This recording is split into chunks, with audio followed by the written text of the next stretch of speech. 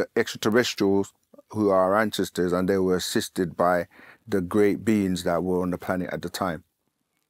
And another thing that people may not be aware of is extraterrestrials had technology called 3D printing, which a lot of people are now starting to get back into. And they were able to utilize these massive 3D printers to you know, do a lot of the building on the planet. That's why sometimes people can't work out how did they do it, you know. But yeah, it was built by extraterrestrials and assisted by men on the planet. Did you ask why they were built as well? Okay. Oh, go ahead, yeah. Like schools of thought, higher learning. So the pyramids will give off SCW, which will be standing like columnar wave. What size of pyramid? Yeah, we've got a book called Science of the Pyramids, actually.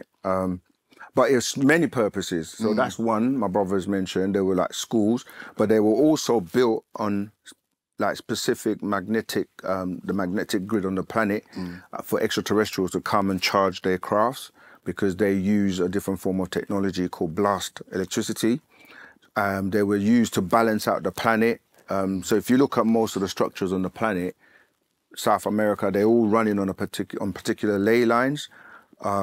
Yeah, there were many reasons for the pyramids, and they're not, the way they look today is not what they used to be.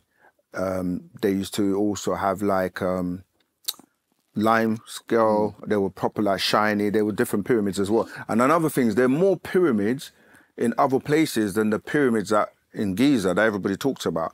There's a lot of pyramids in Sudan, in South America, you know, just different places. So they were built for many different reasons. Yeah, and the pyramids in Sudan are older than the ones in Giza.